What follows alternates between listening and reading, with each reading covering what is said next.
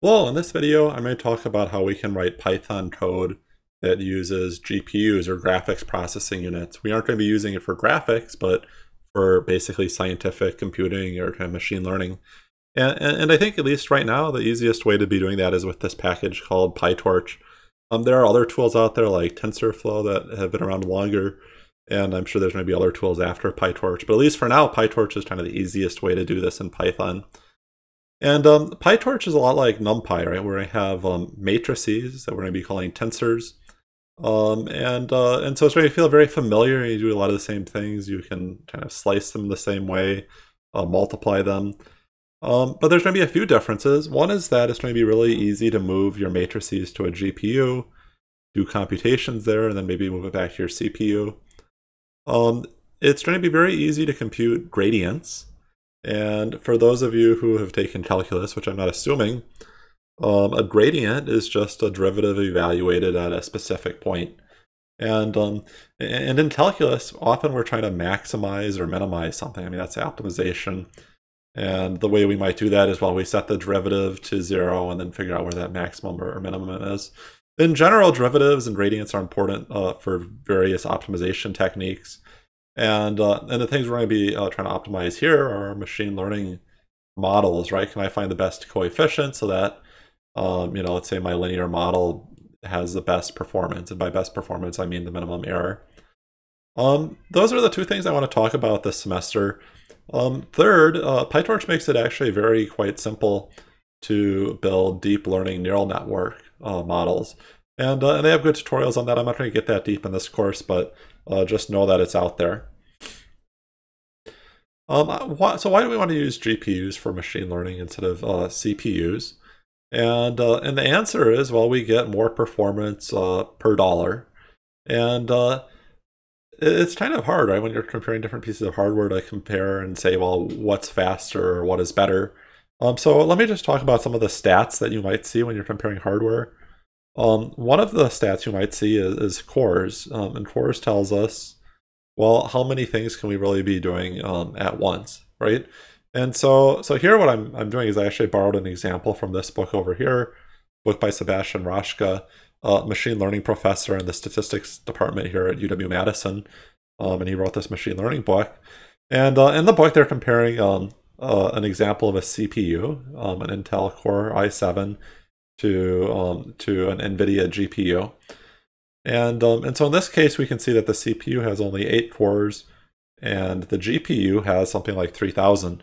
So right there, I'm like, wow, the GPU can do many more things at once. But that's not the end of the story, because maybe those eight cores are faster than these many GPU cores. And that's actually the case here. And so if I'm trying to look at this, I might look at, well, how fast are these ticking, right? I mean, I have some sort of base clock and kind of the cores are in sync to that. And I can see, well, the CPU cores are faster in terms of that base clock. Not a lot faster, but, a little over two times faster. Okay, so you might think, well, I can multiply the speed by the cores, but still that's not the end of the story. Because it turns out that even if you're kind of, doing operations on these clock ticks, some operations might take multiple clock ticks, right? So I can't really say, oh, I can't just look at this number and then say, well, this is faster, right? Because maybe the GPU does more operations per clock tick than the CPU does. So with all this complexity, what it really boils down to is, I have to run my program on these both platforms and really kind of measure how fast that is, right? And really, you could do that with any program. Kind of take any program and run it on different hardware and measure how long it takes. And when we have a program that we're using to basically evaluate the speed of some hardware, that program is called a benchmark. So you could take any program and turn it into a benchmark. And so one kind of popular benchmark really tries to exercise floating point operations, right? Not integers, but floating point operations. Because really that's the basis for most scientific computing and machine learning. And so what people did is they ran the same programs on both of these. And so these are really the numbers we care about. How many floating point operations can I do per second And there's a G in front of here, and that stands for giga. So really, like, how many billions of floating point operations can I do per second? And so at this point, I'm really kind of comparing 409 versus 11,300. And that will tell me what's faster. Now, if I'm actually trying to buy hardware, I care about two things. I care about, well, what is that performance?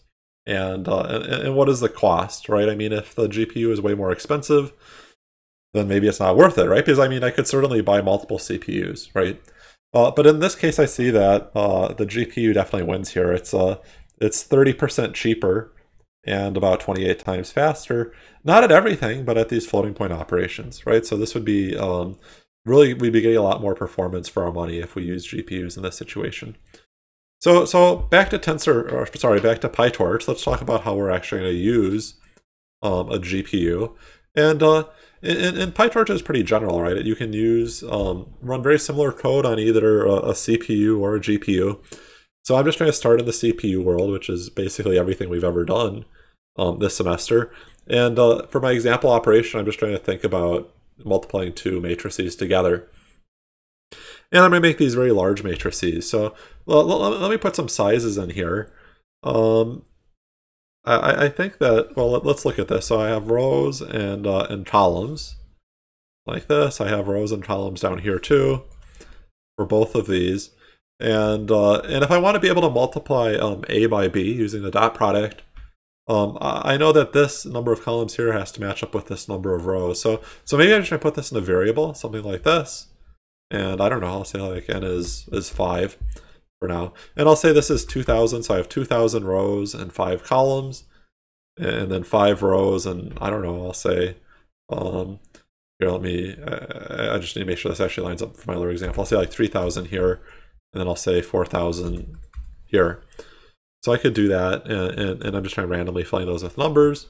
And if I wanted to, I could say something like this: C equals A dot product B, and that's pretty fast. Let me make this much larger now, so I can actually see it going slow. I want it to go slow so that you can see the benefits of going over to the GPU. When I run that, it's generating those things, and with all these random numbers. And taking longer than it did when I was prepping this before, and you know what? I just got an error message that my kernel appeared to die, and that's on my other screen, which you can't see. Let me just try running all this all again and see if it works now. Do a kernel restart and run all. Maybe I just got unlucky there. When I run this, and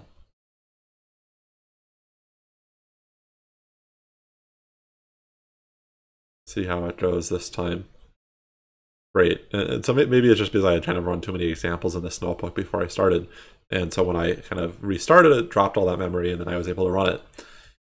Great, so I have that. And let's just see what the size of C is. And you should know what the size of C is because there's a rule, right? I'm taking this first entry from my first matrix, my last entry from my last matrix. And I could do that even if I multiply a bunch of different matrices together, right? So it should be 3,000 by 4,000, and it is. Okay, so I want to think about how long it takes to do this operation. And so I'm going to time it. I'm going to say t0 equals time dot time. And then down here I'm going to say t1 equals time dot time. Nothing with PyTorch yet. I'm just trying to see how long everything takes in NumPy. And so I'm going to say down here, well, t1 minus t0, and that takes about 1.5 seconds. Okay, so let's move everything over to PyTorch now and do the same experiment there. So you can see I've already imported Torch up here just like so, and converting from NumPy to PyTorch is actually pretty simple. I'm going to say torch.from NumPy, and I can do that to A. And that's trying to convert it. Maybe I'll just save that in a variable like so. And then I'm going to do the same thing. B is going to be from NumPy of B. I'm going to do that, and I have both of those now. And if I look at, say, like the type of A, I can see that instead of being a NumPy array, now it's this torch tensor. So let me multiply these again, and I can do the same multiplication as before, right? If I want to just do the dot product down here. You do this. You can see it works just like it does in NumPy. It should be very familiar to you. And like before, I'm going to time it and see if it's any faster or slower. Right, so I'm going to grab that little piece down there. How many seconds does this take? Let's find out. And you can see it's very similar to before. I mean, I guess marginally faster. Maybe that's just noise, right? And the reason it's not much faster is because, well, if I look at one of these things, I have this new option now, which is device. I have that attribute for every tensor, and it tells me where that that tensor lives. This tensor currently lives on my CPU, and so when I do this operation, well, I'm doing all those floating point operations on my CPU, and so it's not a surprise it's about the speed it is with NumPy, right? Because NumPy is also operating on the CPU. Now, if I want to, I can move these things around, and so I could say something like, you know, A2 equals A.2 CPU. I'm kind of imagining that A was somewhere else, like my GPU, right? So I could do this, and I could say A2 dot device, and I see, well, okay, that's my CPU now. What I'd really like to do is move it to my GPU instead, right? So if I do something like this, if I say A equals A.2, I want to move it to my GPU. But actually, what we're going to do is we're going to say CUDA, because CUDA is basically this GPU programming API that NVIDIA developed, right? So I'm going to try to do that. And maybe let me try to grab the other one too. And I'd really like them both to go over there. I'm going to do that. I'm going to get an error because, let's take a peek at it. Right, so, well, for one, there's no NVIDIA driver. I need to have an NVIDIA GPU. And so even if you have a GPU, that doesn't necessarily mean that it has CUDA support, right? CUDA support is what really lets us do this kind of scientific computing or machine learning. Right, so I'm not able to do that here. In the next video, I'm actually move it over. And so one thing people will do is they'll say this. They'll say torch.CUDA is available, like this. And actually it's CUDA dot is available, and that's false, right? If I had a GPU that was kind of capable and installed properly, I'd be able to. So one of the things people often do is they'll write code like this. They'll say, you know, if it's available, move it there because it's trying to be faster, and so that's not available, and so it does nothing. And so this is good because, well, I can write all my code the same way afterwards, and if there's a GPU there, well, my code will run faster. If GPU is not there, no big deal. It'll run a little slow, but at least it'll kind of run fine. Okay, so in the next video we'll actually look at how we can some ways we can run on a GPU.